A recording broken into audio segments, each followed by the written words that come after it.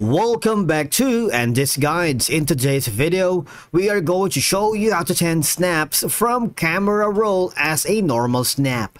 Let's begin. Now, the first thing you need to do is to log in using your credentials. If this is your first time on Snapchat, click the Get It Here option. And from here, just follow the on-screen instructions and you're good to go.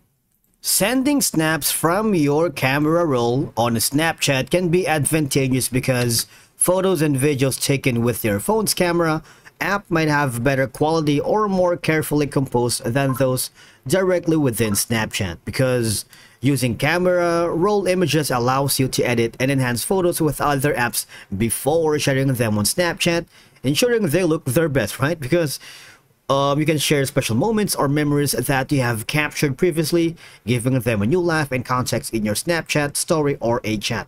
Now, what I'm going to do is switch over to my mobile device and I'm going to open the Snapchat app from there, alright? Just follow along. Now, once you are here on the Snapchat on your mobile device, I need you to hover to the camera roll option, alright? So let's do that. Now, from here, switch over to camera roll. And once you are here, I'm gonna choose a specific image. All right, let me do that. For example, this one. Now, as you can see, this image doesn't look like it has been taken from the camera roll. All right, it's obviously a save image from your device or mobile phone. Now, there's a trick on how to look like it's a normal snap. Now, from here, you need to click this button here, that option in the upper left side, the drag down menu, and from here you simply need to swipe on the right side to check the effects right here, and you need to hover to where you can find the search button. And where is it? Just hover. There you go. Click on the explore lens. All right, let's do that.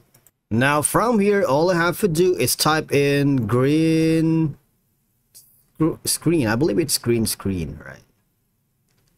There you go. Let's click on it. Okay, so from the option you should be able to see something like green screen by a Briar Curd.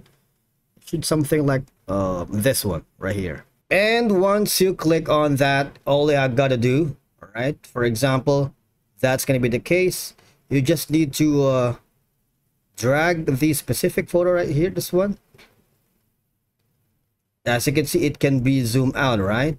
So if you zoom that and take a look at it, what will happen is it's like you have taken the photo directly as a snap. All right, so that's one of the best way how to do it.